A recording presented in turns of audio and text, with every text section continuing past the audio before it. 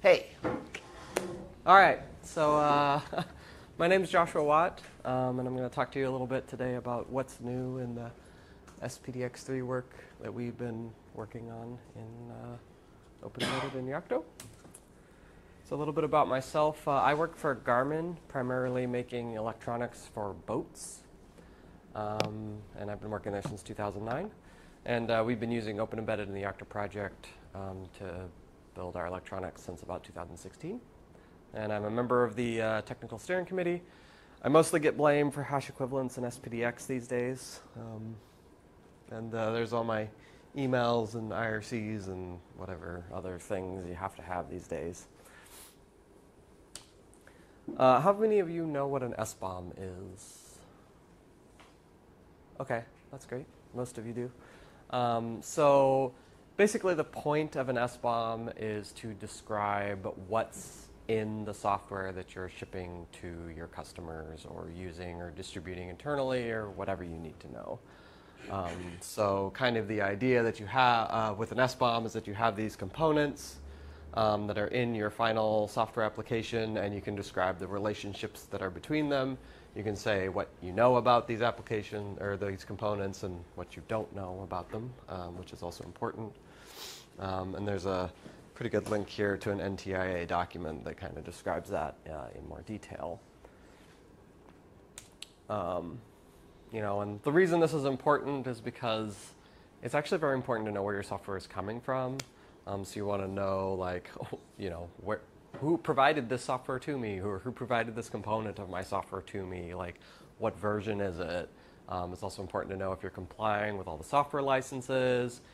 It's important to know if it's either intentionally or unintentionally been tampered with before or after you acquired it. And you want to know if it's vulnerable to any exploits. And really the question you're trying to answer is, given some final thing that I have, can I trace that back to the source code that generated it? If you can do that, you've got a pretty good SBOM. A lot of times these are described as like nutrition information for software. That's pretty popular. It's a pretty popular, and the idea here is that people widely recognize this nutrition label, right? Like you look at that and you can understand that pretty easily. It's kind of a common way of talking about what's in your food, right? Because people, some people like to know what's actually in their food. Some don't, that's fine, but it's still there for them. And so SBOM is kind of the same idea, right? It's a common way of talking about what's in your software, right? We do that, and so it encodes your software supply chain in a way that people can understand. Because you might not be able to tell that just from looking at the binary, right? Just like, you cook something or buy something, you don't know just by looking at it necessarily what's in it.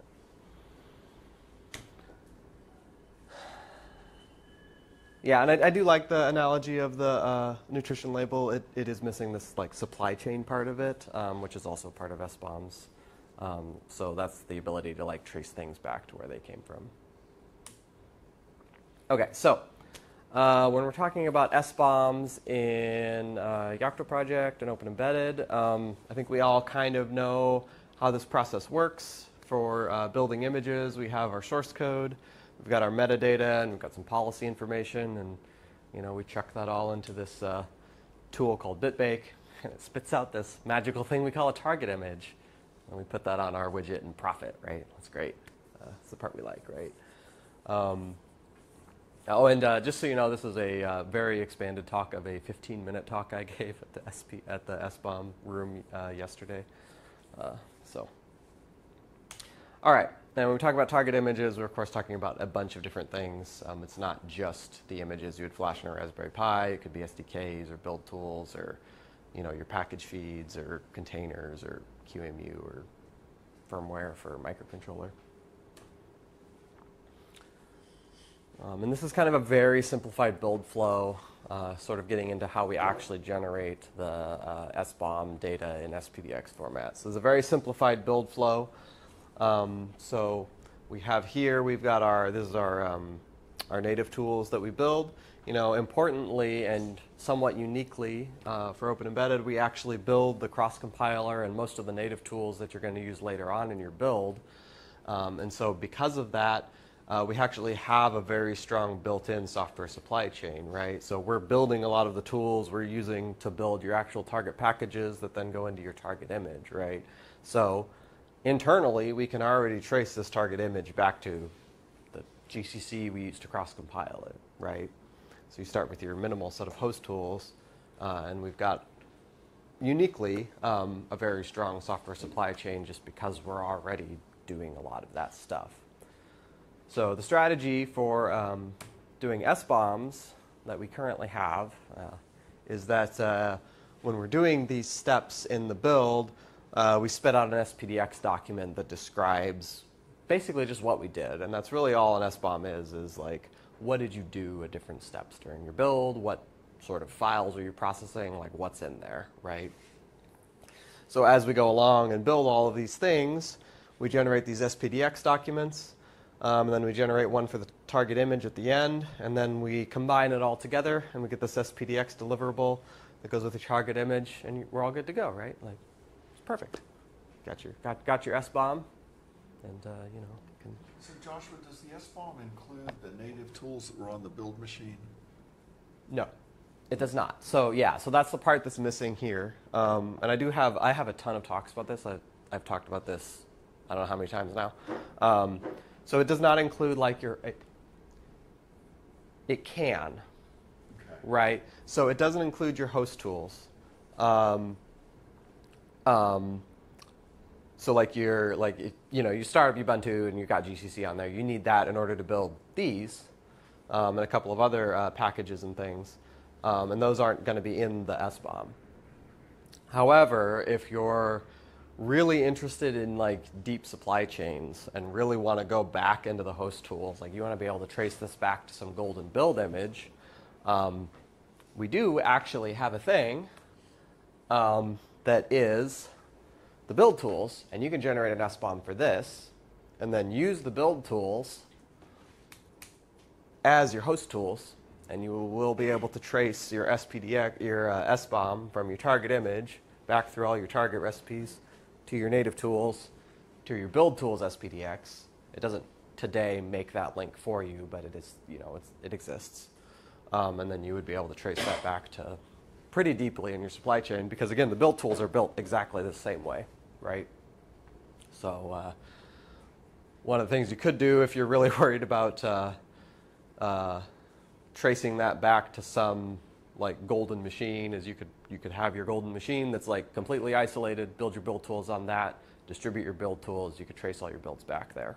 So yes, in a way. Yeah? Just to address traceability, there are a few projects that try to bootstrap the host tools from scratch. So if you look on the internet, you can find reproducible minimal images, which are just enough to start this process. Yes, exactly. Yes, you could do that too. That would also work.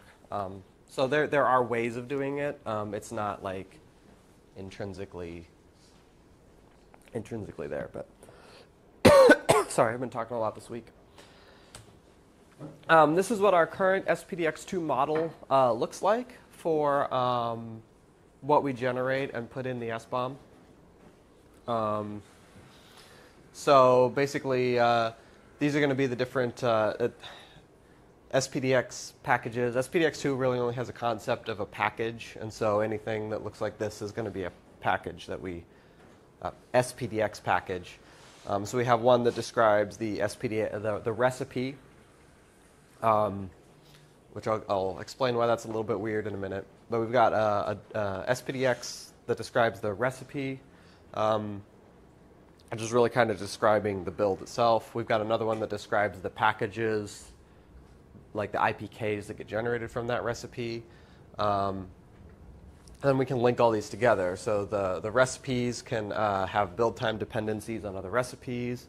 The packages that we generate or have the generated from relationship to the recipe that built them. We can also do some really interesting stuff with like the debug, the source code listed in the debug data. So we can actually link the package SPDX or the package, the IPK package back to another recipe because of the debug data.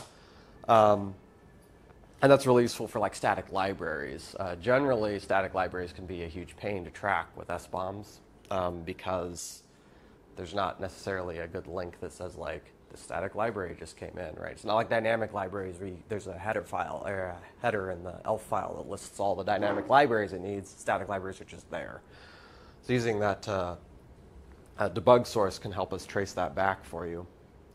And then like the packages obviously contain files. And then we have to do this weird thing up here because of runtime data, which I'll explain in a little bit also. We can also optionally add all the source code that got downloaded into that recipe SPDX. It's off by default because it's massive. It increases the size of your SBoMs by like an order of magnitude, so it's off by default. And we have an SPDX document that describes the image, and there's all sorts of other relationships going on here. So it's pretty comprehensive. We can describe a lot of stuff with SPDX too.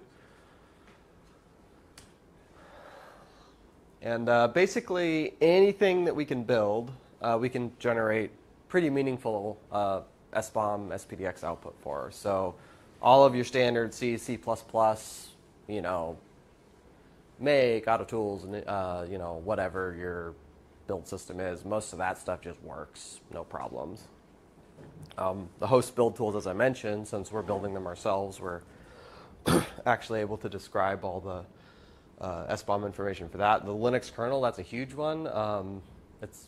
Well, when I was first giving these presentations, we were one of the only projects that could generate meaningful SPDX for the Linux kernel, just because we were building it. That's probably changed since.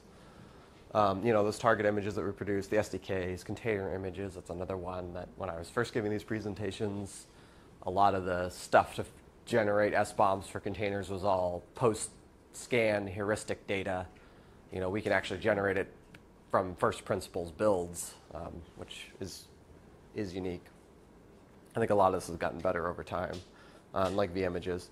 And Rust and Go and probably like NPM and those tools, we can generate SPDX for them, but it's usually only the stuff we can directly see. So it's like the thing you're building we can generate good SPDX for in its source, but once that goes and fetches stuff from cargo or whatever, we're not currently in a place where we can give you meaningful SBoM information about those dependencies it's pulling in. Mostly that's just because I don't know anything about Rust and Go, and so I have no idea how to actually get that information. So if you know anything about how to parse out the dependencies of Rust and Go. I think Rust Cargo has a SBoM. Oh, yeah. I think Cargo has an SBoM generator, that would be so perfect. Probably what would be the best is to let that generate the SBoM for the package with all its dependencies and then integrate that SBoM. Sounds like you should submit some patches. Please. I don't deal with Rust and Go, so I really just don't know. That's why they're under for the Go, there is currently a patch set in the already in the master branch that the recipe tool can generate all the dependencies in the source URI. That means Speedbag will know all about them. Yeah, so they probably just need some extra tooling then, I think, might be the case. I don't know. We'd have to look. No, actually, you just provide the URL for your Go project, and the recipe tool would handle all that. There is still an issue that not all the licenses are known for the recipe tool and all the checksums, so that needs to be also Yeah, to be sorry, worked I on. meant we probably need a little extra tooling in the SPDX generation to know how to deal with that. It sounds like, yeah, we know all the data, so, or some of it, so. Cool. All right. Okay, so that was SPDX2. So there are, it's great, like you can generate these things, and you can use them. Some of it is like highly specific to the way that we generate SPDX data. So one of the problems is that there aren't a lot of third-party tools that you're going to be able to find that you can just shove our data into for a couple reasons. And I'm going to talk about some of those here and how we are solving these problems with SPDX3. So the first one is this like recipe SPDX element that I was alluding to. It's not like SPDX2 really only has the concept of a package, which is supposed to be like a thing that you are sending to someone, right? Like it's a unit of thing. I don't know how else to describe it. But really what we want to describe is that we did a build, like we did a process at a certain point in time. That's just not what package in SPDX2 means. So SPDX3, they actually added the concept of a build element that does describe a process that you did at a certain point in time. And I was on the SPDX group that worked on that. And so we can actually use that now to describe that instead of that recipe element that we had before. And kind of the way that this works is that you have your build element, and you can describe sort of abstract dependencies between build elements, just like, you know, in BitBaked, one task might come after another task or before another task. That's kind of what this depends on, is trying to model. And then there are relationships that also describe, you know, the input files that the build takes in and like input files that it takes in and output files that it produces, right? So you can track like this build pulled in these files, did some things with it, and then spit out these files. And so that's really useful for tracing. I know the arrows look a little weird. It's because of the way SPDX3 relationships work. It's just kind of what it is. And of course, you can also track dependencies through those file relationships, right? So this build outputs this file, and this build basically pulls it in as an input. So that's another way to track dependencies through the system.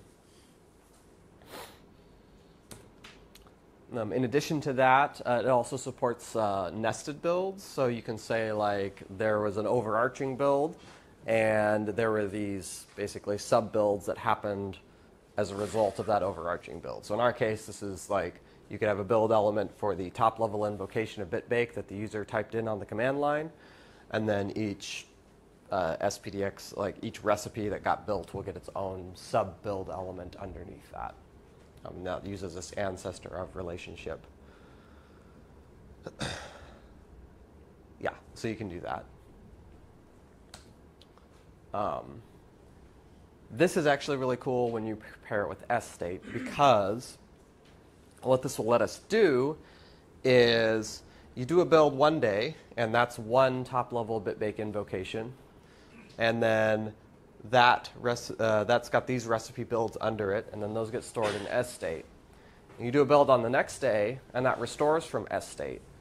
In your final image, you'll actually see both top-level BitBake builds that produced those objects. So that really will let you track very finely grained where your state came from, because you can track it back to the top-level BitBake build in your SBOM that generated it, even if it's pulled from state. So that's very powerful for our specific use case of using state. In addition to that, the build elements have a bunch of other relationships that are very useful for tracking them. So there's this has-host relationship. So that's basically the host where the build was run. So if you have a complete SPDX document that describes the VM or the machine that you're building your host on, you can link your build elements to that host, and then you'll know basically all the information about where you built that build on. In addition, there are two relationships called invoked by and delegated to, and that's basically describing who did the actual build, who or what did the actual build, and who or what wanted that build done. So kind of the difference is the invoked by is the actual user or agent that is doing the actual build. So that could be like GitHub, right? GitHub might be the agent that is actually performing the build. Delegated to is a relationship that says, like, I'm the user that clicked the button that caused GitHub to do the build. So you can kind of distinguish between those two use cases if you want to. So if you're sitting down and like doing it on your actual computer, you would be invoked by. If you're clicking the button to cause the CI to do it, the CI would be the invoked by, and you'd be the delegating user. Does that make sense? So it lets you track very finely those types of things. I think there's other relationships that you can say, like, that you can attach to those agents and stuff. I haven't looked into that too much to describe them more fully. One of the other problems we had with SPDX2 was related to the way that the SPDX IDs work. So packages in SPDX have identifiers that identify them. The problem is that they are only valid in the scope of a given like SPDX document. And then in addition to that, documents can only be referenced by other documents if you include the checksum of the target document. So in order to reference an SPDX ID in another document, you had to say, this SPDX ID, or I'm referencing this document with this checksum, and then I'm using this SPDX ID from that document. And that's fine. I completely understand why they designed it that way when they did SPDX2.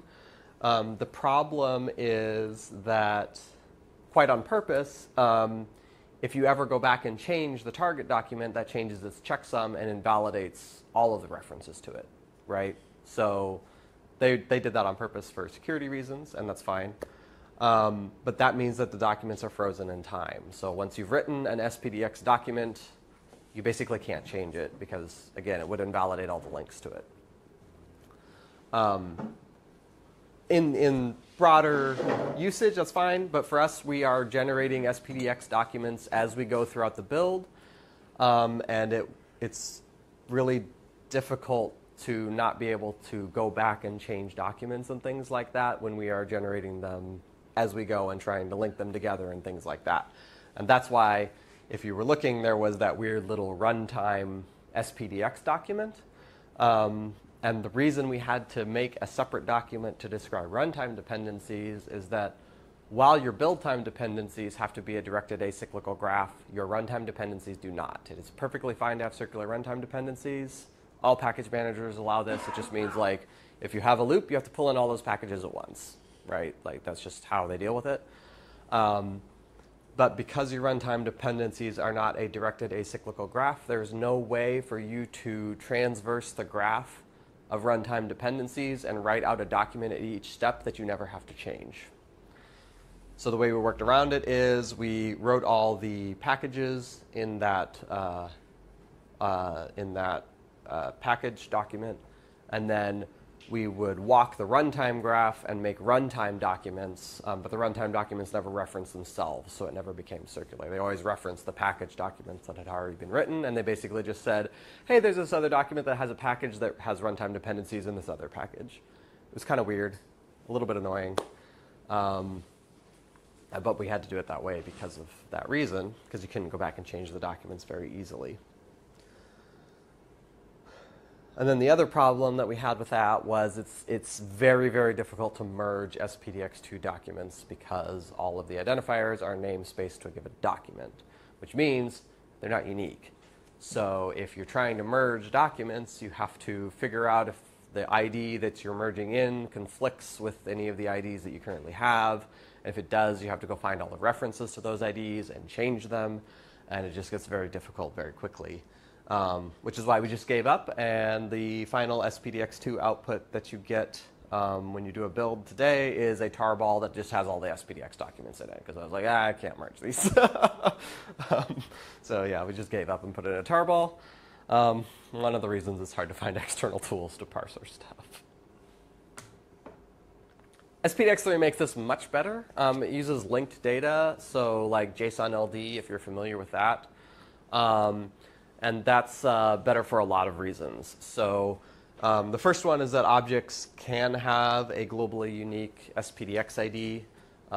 If you're familiar with JSON LD, this would be the @ID property. They just call it SPDX ID.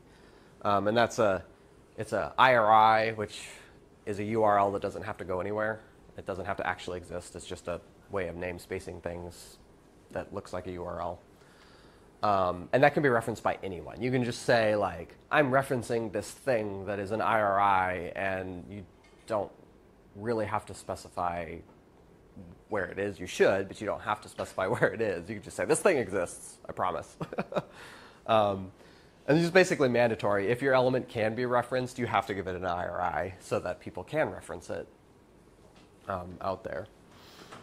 And it's because they're globally unique, it's so much easier to merge documents because you don't have to worry about it. If you see the same IRI, it's the same thing, right? You can just assume that two equivalent IRIs are the same thing because they have to be globally unique if they are the same thing. And this also makes it much easier for us to go through the build and generate these transitive documents as we're going because there's not really any restriction on being able to go back and like add something to a document. It doesn't invalidate any references to any of the IRIs in that document, which is so much easier. Obviously, if you were publishing, there is a mechanism in SPDX3 where you can say, these IRIs are in this document and this is its checksum, and you should definitely use that if you're publishing documents, but it's not mandatory. And so for the purposes of generating things as we're going through the build, we don't do that because we don't need to. So what that means is the end SPDX3 that we generate in Yocto or will generate in Yocto will be a single merged JSON LD document. You'll just get one gigantic several hundred megabyte SPDX document that describes your target image. So much better. Hopefully the tools have a much easier time handling that. Speaking of tools, validation with SPDX2 was really hard because for some reason we just put everything in a tarball. Yeah, that was fun. Who did that? Yeah, so with SPDX2 we basically had to manually validate that we were doing it correctly. Which was very difficult because none of the tools take in a tarball of SPDX files, right? Yeah.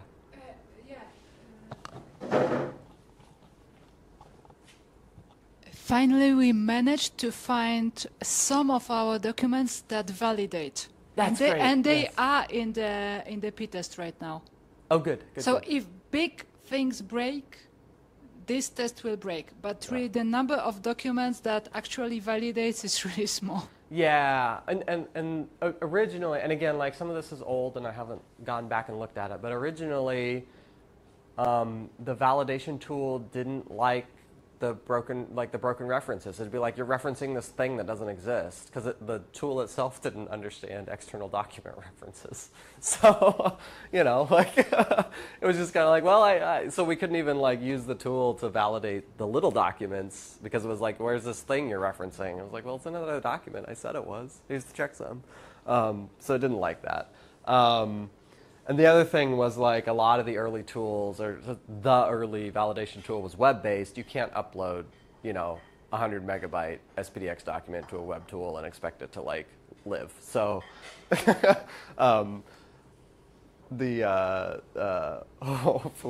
SPDX3 will be much better with this. It actually is better already because one of the things that they did is there's a formal shackle model, which does anyone know about shackle? No, it was new to me too. It's this whole wild world of formal models and things. So basically, like a shackle model lets you. I don't know the best way to describe it. It's have you JSON schema? Who knows what a JSON schema is? Yeah. Okay. So shackle is like. It's kind of like a JSON schema, except instead of saying like you have these fields, you can say like this object must conform to this like constraints.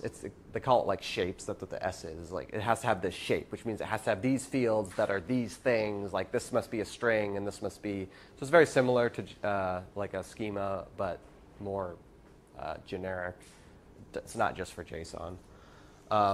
And so because it has this formal shackle model, there are tools where you can just take this shackle model and validate it against a JSON LD document, and it'll say, oh, yeah, that matches the shape, you're fine, or spits out 100 warnings or whatever it is, right? So even just having that shackle model means we can do offline validation much, much easier than we used to be able to do. And it's all formalized, so there's tools that are not SPDX specific for that. And then the bonus of this is that we can actually automatically generate our Python language bindings for SPDX using that shackle model because it formally describes everything, right? It says there's these objects, they must have these fields and whatnot. So we're working with the SPDX team on this tool called Shackle to Code that they're going to use to just generate a bunch of language bindings for SPDX3, which will hopefully make it so much easier to write tools because you just do this and you can parse the documents and things like that. So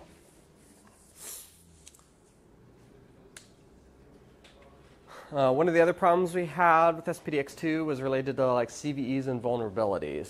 So SPDX2, I think you could, I'm trying to remember, I think you could report a CPE. You could say like, this is my CPE for a given thing, but there was no way of saying like, this is the CPE, and you're going to find all these CVEs, but we patched those already. That just didn't exist. That wasn't an option in SPDX2.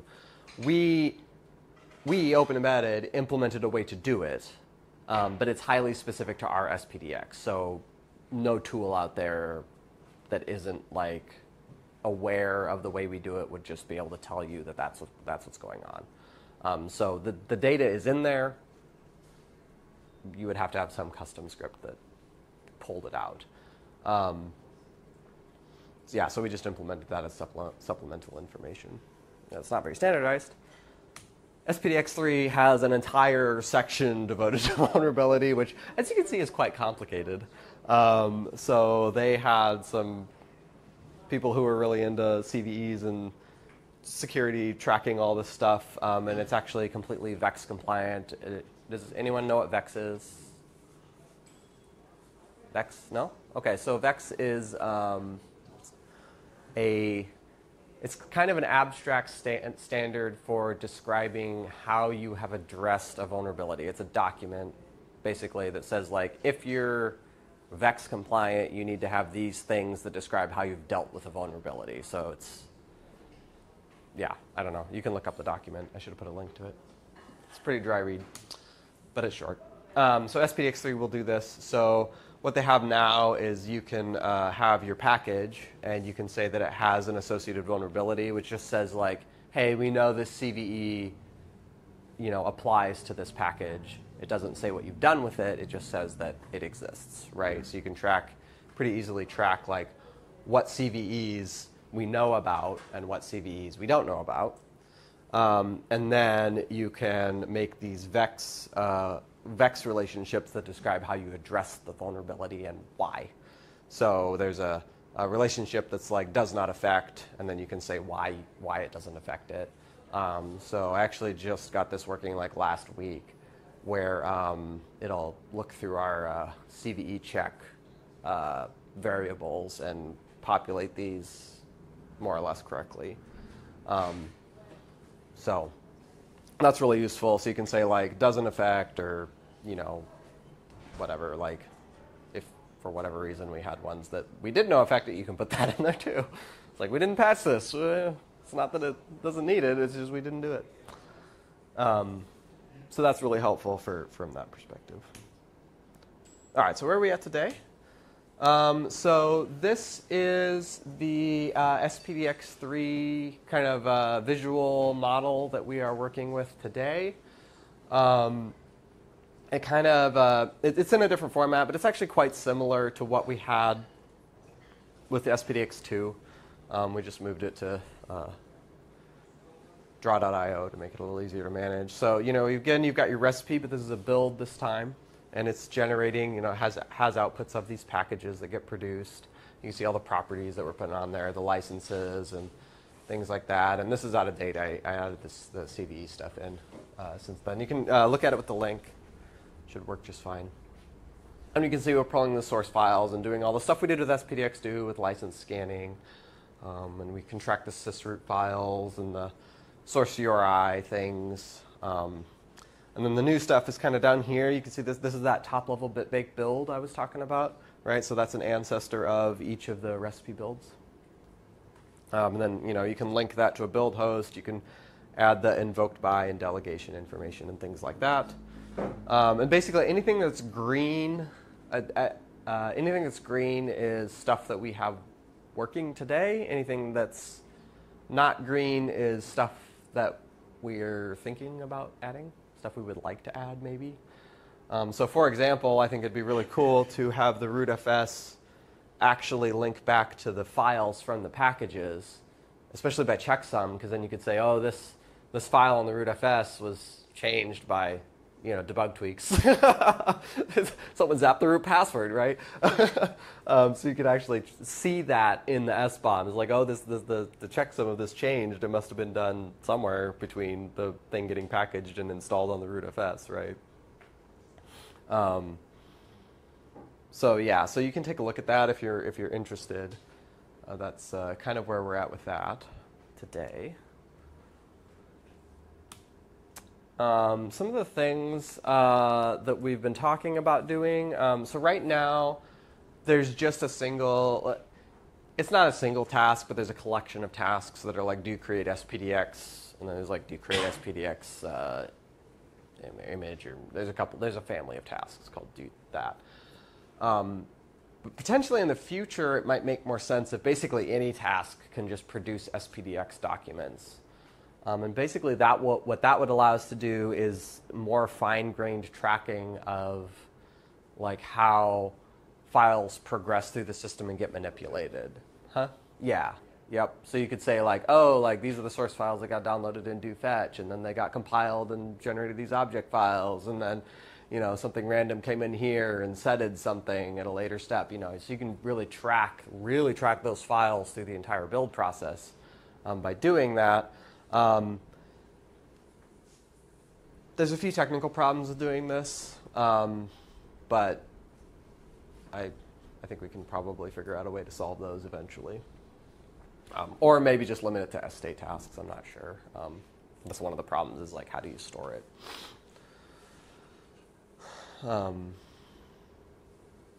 Yeah, so that would require that. Yeah, and that's basically impossible. We would have never been able to do that with SPDX2 because of the way documents are linked. So most of the work for this is done. It's on a branch, and we're waiting for SPDX3 to be finalized before we make this real. Because what's their deadline? For the release? 1.5 years ago. Yeah, basically, yeah. They're working on it really hard because they really want to get it done. I personally I want them to get a good spec, but I think they're looking for like less than months time frame. So yeah, they're really pushing it. So. Are there already tools who can ingest SPDX3 and do something useful with it? That's a good question that I don't know the answer to. I haven't seen any. Rsync? What? Rsync? Rsync?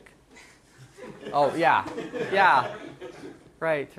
I've seen some demos for some things. I don't personally have any experience with tools that ingest it. I've mostly just been validating it with a shackle model, right?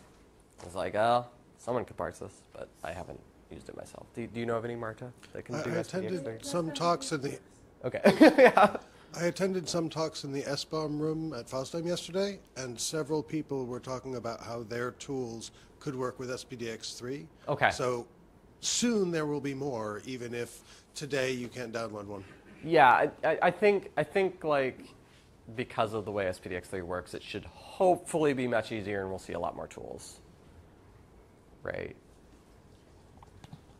I'm just a little bit curious about how the CVE reporting is working with the SBOM. Say I have something that I've built a system last year, and now I have an SBOM. Can I just take that SBOM and then throw it in the grinder and have all the CVEs fall out?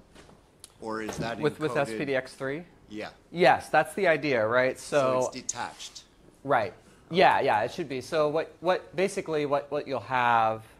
So these are the two relationships that you end up using. Well, this one's actually a bunch of different ones. Like each way you dealt with a CVE is a different relationship.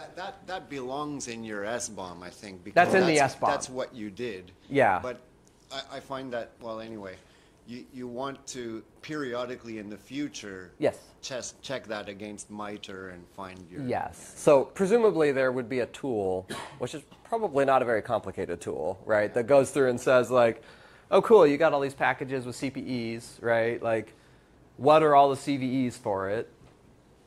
These are the ones that the SBOM already knew about. These are the ones the SBOM didn't know about. And these are the ones that are already dealt with. So that's the idea. Yeah. Like this is, now that we're just talking about it, like for example, dependency track. I'm not sure if it supports SPDX, but it supports CycloneDX. Yeah. And I wanted to ask, like, how does CycloneDX compare in terms of I don't to know. SPDX? Okay. I don't know. I'm not the person to ask for that. We basically chose SPDX from the beginning, and there's tools to convert between them. So that's kind of been our. We don't really have a lot of capacity to support multiple SBOM formats. So we kind of are just going to stick with SPDX, and yeah, because you can convert. So, and that is like I will say on the SPDX3, like the ability to convert between different SPDX formats is like a first-class thing that they want to make sure works. So, you know, they want, it is designed from the beginning so that you can convert from SPDX or from CycloneDX to SPDX. Sometimes that adds a little overhead on the spec, if you will, but that's something that they want to work. So that's kind of been ours. It's like, we'll just let that work and that should be fine. While we're on the topic of overhead on the spec, I wonder what's the reason for all the complexity here. So for me, the like unspoken use case was always, okay, like given this pile of binaries, what are the outdated, vulnerable versions of OpenSSL in this UEFI firmware, right? And once I've like answered this question and have somebody like change some of the lines in the source code before they compile it, right? Right. And if we're there, then the hard part is not really like taking care of the source code, but okay, what's the workaround? How do I pressure AMI to like ship a patch? Right. I don't really care about what the guy that built that typed in his computer to do it. Yeah. So I mean, the vulnerability tracking, like the precise vulnerability tracking like this is new to SPDX3, right? So you weren't able to do this before in a standardized way, right? So kind of the whole point of SBoMs in general is that there's a standardized way for people to talk about software and what's in software. You know, that you like you can give this to someone else and they can make sense of it, right? Without having to like, you know, it's not a spreadsheet of CVs, right? Like, you know what I mean? Like you can parse this with a machine. You can have tools that do automated things with this. So that's kind of the entire point of that. The vulnerability tracking of CVEs specifically is one use case of SBoMs, and it's probably the most publicized use of SBoMs. It's definitely not the only use, right? And so if you're going to make a tool that can describe all of these things, they would just want to have one SBoM that can be used for all these different use cases besides that. Because like one of the things that they're talking about also is like naming software components is really hard. So like when you're talking about like, oh, like you said, like I want to find OpenSSL and you know if I need to apply patches to it, right? And so like that has a CPE, but like different distros might call it a different thing, right? And so like that naming is really hard. Sorry. Okay, yes, sorry. So one of the things that they're talking about doing is like, well, maybe we can say like if you have this source file with this checksum in your build, then you know you're vulnerable because you didn't patch it. It's got this checksum, right? So that's one of the things that you would be able to do with this type of thing. Marta, what do you need? SPDX3 is quite modular. You haven't said that, Joshua. Yeah, and it has multiple profiles. Yeah. So you can customize the generation, customize the parts of the standards that you are generating and that you are not generating. So the big work, I think, and the big discussion that we will need to have is on which options do you add so that you can customize, because if you generate everything, it's huge. Just generating the source path of the Linux kernel, you are just wondering if it got stuck somewhere, because it's for minutes, it's just generating a generating phase for minutes. Yeah. So it's not practical to use at every run, and the actual options and the actual profiles that will be generated or not, depending on the options that you choose, that will be an important thing to seriously discuss. Yeah. So just my closing thought real quick is like, the SPDX is like, we were basically at the limit of what we could do with SPDX2. We were kind of pushing the bounds in a lot of cases on what it could do. And a lot of those things have been addressed with SPDX3. It's going to be much better. So it has a much higher ceiling of what we should be able to do. And yeah, the profiles will be cool. We'll need to have that discussion also, because that can control how big your documents are versus how useful they are, right? I've given a lot of talks on this, so you can look at those if you're interested.